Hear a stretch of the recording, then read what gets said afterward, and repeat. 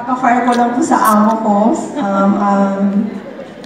Last February 23.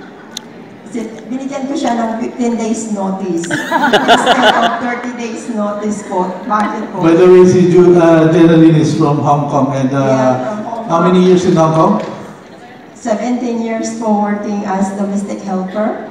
So, about 17 years, super daming challenge, struggles. Kasi once a week lang po yung day off ng isang OFW, especially domestic helper. And then, very limited po yung time namin para gawin yung mission. Na instead po yung Sunday is rest day, pero parang mukhang super stress day. Pero para sa amin na missionary, we are so happy na ginagawa po yung mission. Bakit? Kasi po, ang dami-dami po namin natutulungan. So yun po ang nagpapabigay ng happiness sa amin ng mga missionary sa Hong Kong. Saan na po yung mga team Hong Kong natin dyan? Yan. So kami po yung ginagawa talaga yung mission every Sunday na instead of rest day, ginagawa po namin na maging busy para more OFW po ang ma-educate namin. So ngayon, nag-decide na po ako na i-fire yung boss ko. So binigyan ko siya ng 15 days notice kasi sabi ko kung 30 days notice, hindi ako makaka-attend ng Malaysia Convention. So hindi ako papayag na hindi po maka-attend sa Malaysia Convention. So that's why nandito po ako ngayon. So thank you so much sa ating mga leaders, especially to Sir Joel, Sir Noel, Sir Bart, and to all the mentors. Super thank you po at sa big blessing po sa amin ang IMG, especially sa mga OFW. Dahil po, life after abroad, akala namin is wala nang other opportunity. Kaya po, most OFW is takot po umuwi sa Pilipinas. Bakit po? Dahil po, wala nang income. Pero ako na mismo ang nag-fire sa boss ko kasi hindi na rin ako happy sa work ko. Gawa ng, ang lagi kong iniisip is IMG. Bigyan ko lagi ng more time. Kaya ako na-stress ko mayat. So, kasi hindi na ako nakakatulog paano ko i-fire ang amo ko kasi ayaw talaga niya akong i-release. So, yun po, binigyan siya ng 15 days notice. So, yun po, wala po siya talagang nagawa. After 3 days na po ako binigyan ng nag-sign po siya ng resignation. Kaya yun po.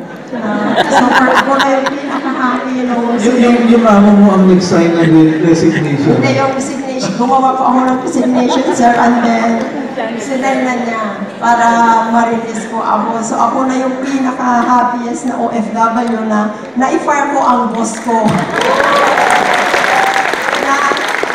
Akala ko po is hindi ganun kadali, pero dahil po sa IMG, ito na po yung backup plan natin. So, wag po tayo matakot sa mga OFW because life after abroad, there is a better opportunity for us. Tama po? Para mas more time na magawa natin ang mission. So, kung kaya ko, alam ko, mas kaya niyo po. Dahil ako po is talagang ganito po mahihain, but I have a big heart to help other people. So yun lang po ang nagpapakip going sa akin para magawa po yung mission ng IMG.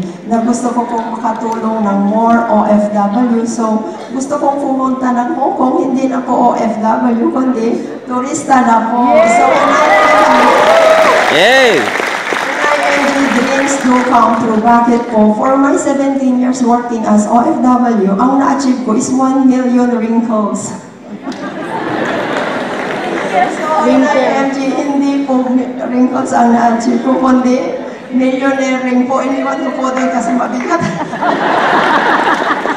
Mabigat ko palang millionaire ring. So, it's my first time na hindi ko rin akalain na ma-achieve ko yung millionaire ring. So, it's a big blessing po. So, thanks God dahil it's a perfect time for me na makapag-for good. So, about 10 years po, ginawa yung mission sa IMG Hong Kong po.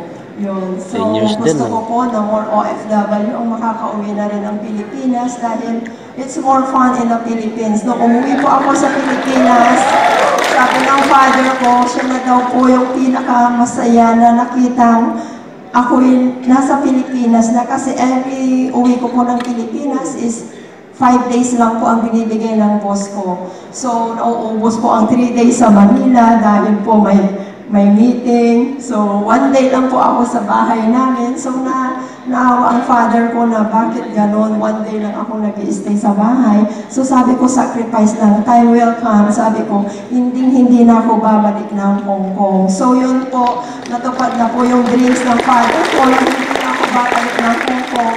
At ngayon po is totally financially freedom. And then, I have more time freedom with my family and dreams come true. Makapag-travel the world. Nakasama na rin po sa Italy. Kasi mo, thank you so much IMB for this opportunity. And last year, qualified din po ako ng Barcelona. Super iyak ko po noon. Sabi ni Sir Rodolph, nainggit ako sa mga Barcelona na qualifiers na pumunta po ng Barcelona dahil ako lang po yung naiwan na hindi nakasama. Sabi ni Sir Rodolph, huwag kang mag-Facebook dyan kasi nag-i-enjoy ang mga pumunta ng Barcelona. Pero naiyak ako nun kasi sabi ko, qualified ako pero hindi po nakasama. Pero by this time, sabi ko, hindi ako papayag na hindi makakasama. So, yun, nag-decide ako na i-fire ko si Amo kasi it's more time na magawa ko yung mission at the same time, ma-share ko pa yung more mission sa mga OFW sa other country din po. So, thank you so much Sir Rodolph, our beloved admin in IMG Hong Kong. Dahil siya po talaga yung super supportive sa amin sa mga OFW. Ramdam niya po yung mga sacrifices namin na siya lagi yung handang tumulong sa amin. Thank you so much, sir. We love you so much. About my team, thank you so much. Alam ko, sunod na rin kayo sa akin. Don't worry. Kasi nandito lang ako lagi. Kahit wala ako sa Hong Kong, alam ko na nandito pa rin ako. Bibisita pa rin ako ng Hong Kong. Kaya I love the Hong Kong team and the rest of my team. So, keep on believing to yourself. Stay positive no matter how slow. Ang importante, you never quit. Kasi ako po super slow yung running ko, but I keep on believing, keep on pushing lang dahil naniniwala ako in IMG. If you stay long, you will win. If you quit, you'll lose. If quitters are losers. So stay positive lang po tayo dito. So thank you so much. Thank you, Canete.